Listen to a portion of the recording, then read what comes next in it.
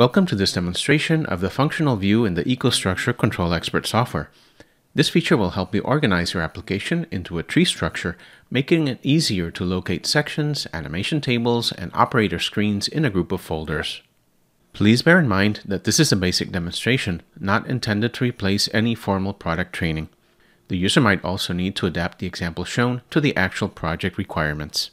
Let's begin by finding the documentation about the functional view feature. I recommend you download the complete set of user guides for Control Expert, which are all grouped into a single zipped file at the URL address shown here. Once you have downloaded and unzipped the files, open the index.html file, which will give you access to the starting page where the user guides are distributed in folders for each product. Then go and open the folder for Control Expert Classic, and then the subfolder for Control Expert Software. The manual that you're looking for is Control Expert Operating Modes. From here you have the option to open the embedded user guide that has been downloaded with all the group of user guides. However, this is not always the latest version. So if we go back to our index of manuals, you'll notice there's the URL address, which you can copy and paste in your browser. In this way, you'll be sure to always find the latest version of the manual. Now you can click on the manual to download it locally, and as you can see in this example, the manual that is available online has a most recent date than the one that was downloaded with the group of user guides. Lastly, to find the information for the functional view feature, I happen to know that at page 5 in the index is where we will find all of the technical information. Simply click on the link to go and find the details in the user guide. Now, in order to demonstrate the use of the functional view feature, I would like to use one of the example projects that's already installed by default when you install the Control Expert software. So I'm going to use the demonstration project for a Control Expert M580 controller. And once we open the project, remember that it has been opened as a view-only file or view-only project. So we will need to save it with another name in order to be able to do some modifications. So I'll go ahead and just save this project with another name. Just give it the same name as before with test at the end to understand the difference. And once we have done that, you'll notice at the top, read-only will no longer be displayed. So now we can modify this project. Now, you'll notice that the project browser is going by default to be shown in the structural view, which is also going to be available or displayed when you click on the icon right next to the icon for functional view. So let's click on the functional view icon to see the difference. So you'll see that in the initial state of a project, there aren't any folders created under the functional project tree organization. What we can do is right-click on that first folder and then create new functional module. Then you'll accept to do the modification, and you can simply give a name to that first functional module. Let's call it washer. This will now automatically create a series of internal folders that are part of the functional module in which we can link our logic sections, our animation tables, and operator screens. So we'll do another example. Let's call it tank number 1 and a third functional module called tank 2.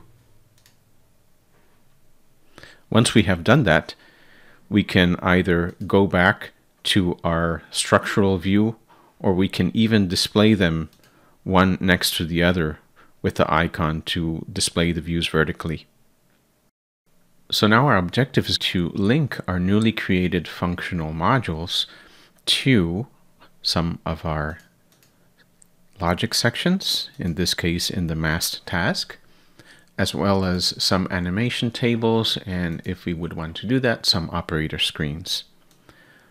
One way to do it is to modify the properties of each one of these objects. So if I right-click on this logic section, I will select Properties, and then you will see that in the Localization tab, you can select the functional module that you want to use, in this case, washer.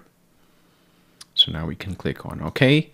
The moment I do that, you will notice that on the functional project side, now this section of logic has been associated or linked to our first washer functional module.